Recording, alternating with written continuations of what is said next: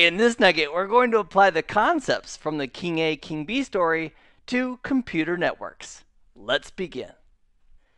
One of the interesting attributes I'd like to point out about this King A and King B story that we went through in the previous nugget is that the king only interacts with and only talks to the scribe. The king doesn't jump down and talk to like the middle manager or the mailroom. He only works directly with the scribe. And then the scribe has a relationship not only with the king, but also with the 007, the agent. And the 007 agent and the attorney also communicate with each other. But you'll notice that the attorney doesn't talk directly to the scribe or vice versa. They are going through the 007 agent. And then the attorney works directly with the middle manager as well as the agent. And the middle manager in the mailroom, they communicate with each other. And the mailroom and the envelope stuffer also communicate with each other. And the envelope stuffer has access, I moved the truck over here, to the carrier, who's actually going to be moving that information. Now, let me tell you one of the cool benefits about how this organization is set up. If we wanted to get a new carrier, let's say we're going to use some other carrier instead of FedEx. Let's say we're going to use UPS as an example. How hard would it be for Kingdom A to start using UPS instead of FedEx? Well, in our story, the only direct interaction that we have with the carrier is the envelope stuffer. So all we'd have to do is swap out FedEx for UPS, and we would not have to bother anybody here because they're isolated and separated from the delivery. The same is true for a scribe. What if we wanted to replace the scribe? How hard would it be? Would we have to redo the entire kingdom? The answer is no. We take the old scribe out and we bring a new scribe in. And that new scribe would have interaction with just the king and the 007 agent. And as a result, the lawyer, the middle manager, the mailroom, and all the other layers wouldn't have to worry about that change. Because to those other layers, because they're separate and removed from the scribe process, it wouldn't matter to those other layers, those other functions that are isolated or abstracted from the scribe. Now we can take that same type of analogy where the king talks to the scribe talks to 007 and so forth, and we can apply that to how a computer thinks before it sends data on a computer network. And when I say a computer, I'm referring to any type of computing device that is connected to and working with a network. And to help get our brain wrapped around the logical idea of what goes on in the computers when they're communicating on a network, we can apply the various roles in Kingdom A and Kingdom B's castles to individual functions that go on a computer network. And to assist us with that, we have something called the OSI reference model. It stands for the Open System Interconnect Model. And it really is just a model or an idea of how we can categorize functions that go on inside of a device that's communicating on a network. And there are 7 specific functions or layers, as they're referred to in the OSI reference model. And these layers or functions are numbered. They start at the bottom, just like professional bricklayers. When they build a wall, where do they start? At the bottom, sure enough. And they're numbered 1, 2, 3, 4, 5, 6, 7 for these 7 different roles or functions, if you will, that can work together in what's referred to as a protocol stack. A set of rules or a set of protocols that work together. So protocols is nothing more than a fancy word for a set of rules that are agreed upon.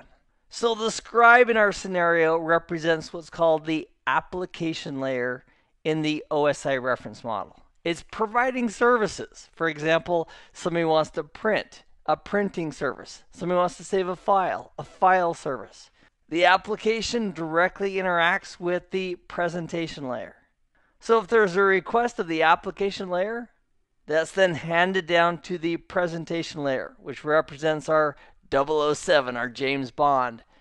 So if we're doing things like encryption, decryption, and translation services, that's referred to as layer 6 or the presentation layer in the OSI reference model. Again, it's just an idea about categorizing functionality inside of a computing device that's connected to a network.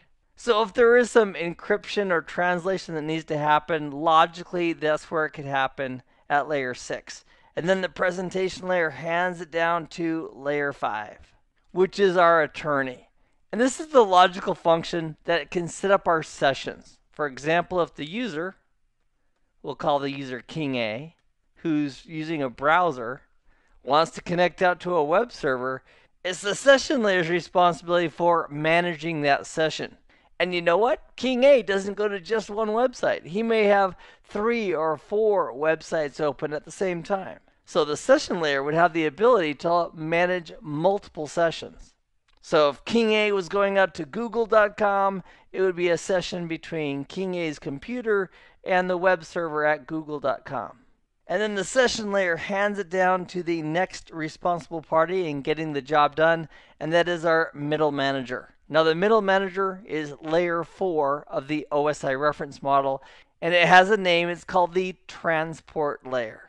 So just like our middle manager in the King A, King B story, if there's a big chunk of data that's coming down, maybe it needs to be chopped up or segmented into smaller chunks. And if the middle manager is doing reliable delivery, the transport layer may add additional information to those segments, including things such as sequence numbers. And the transport layer would be expecting receipts from the other side to indicate, yes, those packages, those segments of data made it over to the other side. Now, I want to point out something here at the transport layer. If the transport layer is adding additional information, for example, 1 of 2 and 2 of 2, the information is getting slightly larger as it's being sent down the stack. And that's often what these are referred to as a protocol stack, a set of rules that interwork with each other. And the process of one layer handing it down to the next layer and handing it down and handing it down, that process is called encapsulation. And each layer, as it gets it, if it has to add a little bit of information, it will add that information usually in something called a header, a little extra information at the beginning as part of that encapsulation. So the transport layer then would send its information down to layer 3 of the OSI reference model, which is called the network layer. And the network layer, layer 3, just like the mailroom, is responsible for creating the labels, the source address and the destination address regarding this packet, this data that's going to be sent. So just like the mailroom in our analogy, we had a street name and a house number, or in case of the king, the castle number. The network layer is responsible for adding on the IP source address and the IP destination address. And once it does that, it then hands that information down to the data link layer, which is the envelope stuffer. And what the data link layer does, it also adds information. For example, on an Ethernet network, we have layer 2 Ethernet addresses, also referred to as media access control or MAC addresses. So layer 2 of the OSI reference model on an Ethernet network is going to attach a source and destination layer 2 address. The source address would be where this frame is coming from, and the destination would be where this frame is going to. What's the next immediate destination we need to send this to? Is it another device on this local network? Is it my default gateway? And then with that information added, it's handed down to layer 1 of the OSI reference model, which is the physical layer. And the physical layer is all about sending that information. And the physical layer would include things such as the physical cables, the connectors, the electronic signals that are being sent, as that information is now put on and traveling across the network. And then as that information is sent to its recipient, the recipient is going to receive that and start to de-encapsulate. So at the receiving side, for example, just for a moment, let's say this is now the receiving side. The receiving side would receive the bits. It would take a look at the layer 2 address and say, yep, that's us. It would then de-encapsulate the information handed up to the network layer on the receiving side, who would look at the layer 3 address and say, yep, that's us. It would then hand it up to the transport layer, where the middle manager says, yep, we'll accept that. which then gets handed up to the session layer, presentation layer, and application layer. And the process here, as we receive the data and we strip off the headers and the extra information that was added, that receiving process is called de-encapsulation. So sending the information, we're doing encapsulation as we prepare to and send the data, and the receiving party is going to do de-encapsulation as they receive and process the information. Now, as cool as the OSI reference model is, it is just a reference model. Meaning, don't go out and expect to see a protocol stack that exactly matches the OSI model, because it's kind of like just an idea. And several decades ago, when the internet was just being born, the developers were creating this protocol stack called TCP/IP. And these are all acronyms. TCP stands for Transmission Control Protocol. We'll have a separate nugget just about that. And the IP stands for Internet Protocol. And again, we'll have separate nuggets with more details on those acronyms. But this is the protocol stack that they built and were using. And they didn't bother separating the functions for layers 7, 6, and 5. They just lumped it all together and they called it the application layer. And then the middle manager, they did indeed call that the transport layer. And for the mailroom, they called that the internet layer as opposed to network layer, so a slight difference in terminology there. And for the bottom two layers, they referred to this as the network access layer, which combines the aspects of sending the bits, the cables, the connectors, as well as the layer 2 addressing on Ethernet, such as MAC addresses, and the rules of the road for how to gain access to the network. Those were all bundled together. And possession is 9/10 of the law. And because TCP/IP was in use and it was being developed and enhanced, even though the OSI reference model was also out there, they didn't bother going back and saying, well, let's rewrite the TCP/IP protocol suite to exactly match the OSI reference model. So pretty much the world today uses the TCP/IP protocol suite for most of their communications, including the internet. And where it gets a little bit interesting is the actual layers that we refer to in our TCP/IP protocol stack today. So this right here, this actual, I'm going to label it TCP/IP. And in our current TCP/IP protocol stack today, the upper three layers of the OSI reference model are all represented by this one layer called the application layer. And that's great news. So layers 5, 6, or 7, just refer to it generally as the application layer. It's responsible for application layer services, translation, encryption, decryption, session management, etc. Everything that we'd find in 5, 6, and 7 are all conveniently in one giant lump called the application layer in our current today TCP/IP protocol suite. And the middle manager is simply called the transport layer. So that's great news. Transport layer across the board. For the internet function of the TCP/IP protocol suite, we borrow a couple of things from the OSI reference model. We borrow the name, so we call it the network layer inside the TCP/IP protocol suite, and we also borrow the number of 3. So when people talk about, hey, this is a layer 3 device, they're talking about a device that primarily operates based on layer 3 address information. And in the TCP/IP protocol suite, instead of just referring to the bottom 2 as network access, they borrowed the names and numbers from those 2 levels as well. So even though we're using TCP/IP, which originally didn't have a data link and physical separated, we borrow the name and the number from the OSI reference model. So what it really is the TCP/IP protocol suite, which is borrowing some names and numbers, for example, layer 1, 2, 3, and 4, from the OSI reference model. However, at the end of the day, it really is just the TCP/IP protocol suite. So let's take a look at an example of TCP/IP protocol suite in action. Bob, the user, has a browser. Woohoo! Congratulations, Bob. We all have browsers. So he opens his browser and he goes out to google.com. And when Bob is going out to google.com, in the background, DNS is running to resolve the name of google.com to an IP address. So in reality, Bob's computer is connecting to the IP address of google.com or one of google.com's servers. And in that process, he's using a protocol, a set of rules at the application layer called HTTP, which stands for Hypertext Transfer Protocol. That is the language of love if you're communicating between a browser and a web server on the internet. So as Bob was establishing this session, in his computer, it formulated the perfect HTTP request.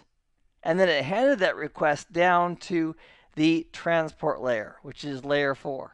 Now, HTTP has some standards regarding the layer 4 protocols it wants to use. And the protocol it wants to use at layer 4 is called Transmission Control Protocol, or the acronym would be TCP. TCP is an example of a reliable, connection-oriented layer 4 transport protocol, because it's going to be asking for acknowledgments and receipts and synchronizing with the other side to verify that the data really did get to the other side. And that additional control that TCP is adding is going to add a little bit of overhead, and it's going to do that in the form of a TCP header. And a header is the extra information that this layer is adding for the function of that reliability and tracking. And again, this process of adding additional header information at each of the layers is the process of encapsulation, as the information is being logically sent down the protocol stack. Once TCP has added its information, it then hands it over to the mailroom, which is the network layer, layer 3. And at layer 3, we have one major protocol, and that is IP, the Internet Protocol. Now, there's a couple of flavors of IP, Internet Protocol. We have IP version 4, which is the most prevalent, and we also have IP version 6, which is getting more and more popular, mostly because we've exhausted most of our IPv4 address space. We don't have any more streets left, so we're moving over to IPv6, which has trillions of more streets that we can play with because it's a bigger IP addressing space. So at layer 3, IP is also going to add a header. And in this header, it's going to be adding specifically the IP addresses, the source IP address and the destination IP address. If Bob's going to Google, it would be the destination IP address of google.com. And then it gets handed down to the envelope stuffer. And if we're on an Ethernet network, which is very, very common, this is the envelope stuffer at layer 2. And it is also adding header information. And in that header information, if we're on an Ethernet network, it would be adding the source MAC address, the media access control address, also sometimes referred to as the layer 2 address. And then once that information is added, it's then handed down to the physical layer, logically, which is then sending that information like a telegraph operator on steroids, millions of times a minute on the network. Now, one of the things I found very helpful in my early career back in the 80s, working with TCP/IP and networks, and I still find helpful today, is getting some common ground with terminology. And one of the sets of terms I'd like to talk with you about and have you endorse and start using as well is, what do we call this stuff that's being sent down the protocol stack at a specific level? For example, if we just took a snapshot in time and we just looked at this level, for example, layer 3, which at this point includes the IP header information, also already encapsulated is the TCP header information. But if we're focusing just on layer 3, we could refer to that information up to that point as a packet. Now, the word packet by our friends and our colleagues is used all over the place. It's a packet, got a packet, sending a packet. However, if we want to get to the nitty-gritty and be more accurate in our descriptions of this data at various levels, we could refer to the IP header information and everything behind it. For example, the TCP header, which is already there, and the HTTP header, which is already there. We could refer to that as a packet. On the other hand, if we're focusing right here on the TCP header information, where maybe it hasn't yet been encapsulated by IP and doesn't yet have an IP address, we could refer to that as a segment of data. And as that segment of data is handed down and is encapsulated by IP and becomes a packet, and then IP hands it down to layer 2, and layer 2 adds its header information. At layer 2, we could refer to that as a frame of data, which includes the layer 2 header information. And on Ethernet, again, that would be MAC addresses, layer 2 Ethernet addresses. And then as layer 2 hands that down to the physical layer for the actual transmission of those bits at crazy, crazy speed, we just simply refer to that transmission of that information as bits. A bunch of ones and zeros traveling across the media very, very quickly. Another cool byproduct of using these layer numbers, for example, layer 1, 2, 3, and 4, as we talk about the TCP/IP protocol suite, is that if we have a device on the network that is primarily making decisions, forwarding decisions based on, for example, layer 3 information, which would be based on IP addresses, that would be called in our network a layer 3 device. Now, it just so happens that we have a name for these devices that make forwarding decisions based on layer 3 information, and that is a router. And that, my friend, is because a router makes forwarding decisions based on IP addresses. If it gets a packet, it looks at the destination IP address and it says, do I know how to forward that? And if it does, it forwards it. It re-encapsulates it and forwards it on to this next destination. If we had a device that was making forwarding decisions based on layer 2 information, we could refer to that as a layer 2 device. And it just so happens that we have a very common layer 2 forwarding device in our networks today, and that is referred to as a layer 2 switch. Specifically, on an Ethernet network, it takes a look at the destination layer 2 MAC address, and it makes a forwarding decision based on that MAC address. So we could say that a switch, an Ethernet switch, is a layer 2 device, a layer 2 switch. And furthermore, we could say that the layer 2 switch forwards frames based on that layer 2 information that's in the header in those frames. And when we get down to the physical layer, we also have some devices that are associated with the physical layer. For example, a cable, a connector, the electrical signals that are being sent. Those are all examples of physical layer devices or layer 1 devices. We also have in this category something called a hub. And a hub kind of looks like a switch. It's got RJ45 ports. But with a hub, if somebody sends a signal in on one port, it simply blindly repeats it all on the other ports. A hub does not have any intelligence to look or understand layer 2 information. And for that reason, a hub would be considered a layer 1 device, simply like a glorified repeater, repeating the bits that it sees out the other ports.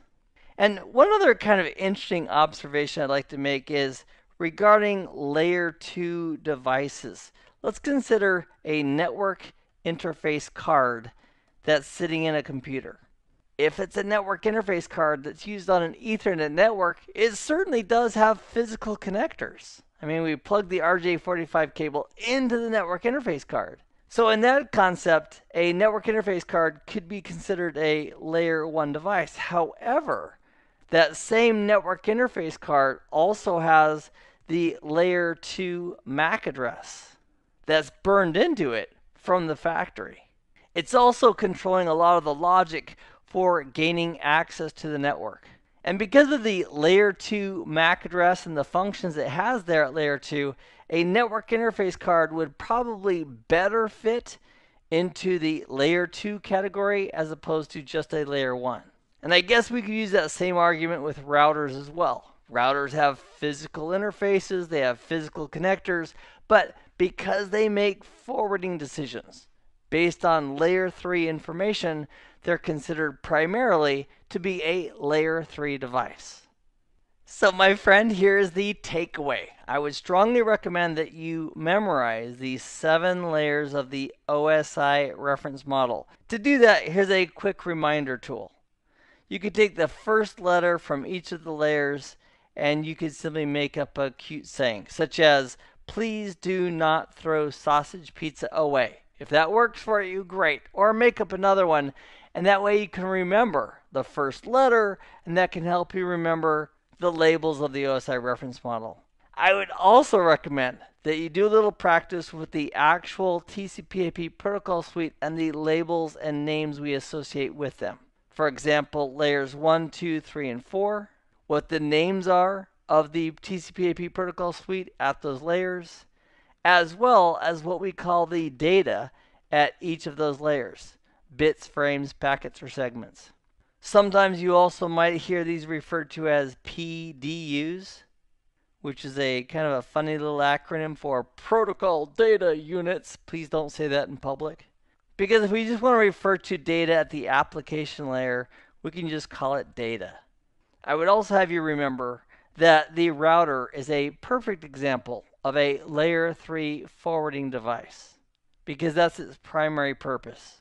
It makes forwarding decisions based on IP addresses at layer 3. And that a layer 2 switch, an Ethernet switch, is making its forwarding decisions based on layer 2 addresses, which is contained in the layer 2 headers. And that's why it's referred to as a layer 2 device. And as a challenge to verify that you have this down, I would recommend that you, without looking at this screen, go to a separate piece of paper or a separate drawing mechanism, draw out the TCP/IP protocol suite, write out the layers, write out the names of the data at those layers, and the devices that commonly operate and make forwarding decisions at those layers as well.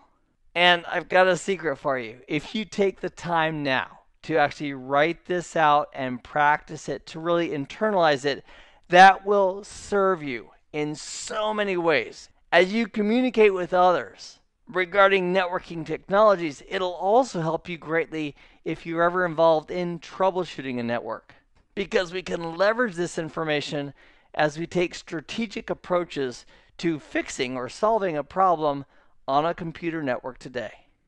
I have had a lot of fun in this nugget. I'm glad that you joined me for it. I hope this has been informative for you, and I'd like to thank you for viewing.